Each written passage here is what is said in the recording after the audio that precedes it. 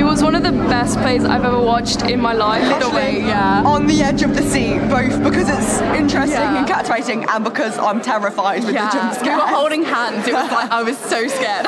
The way they've used the three-dimensional aspect of the set is amazing. We English lit students doing at A level, and we do this as a text. It's very interesting to see a kind of new, well, not so much new, but a different interpretation. Especially with the inclusion of Mary Shelley herself.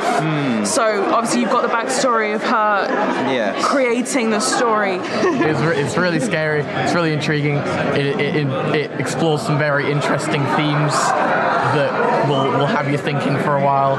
Scary. Made me jump a few times. You don't ever switch off and you're on the edge of your seat constantly. It's actually quite scary. I'm really scared.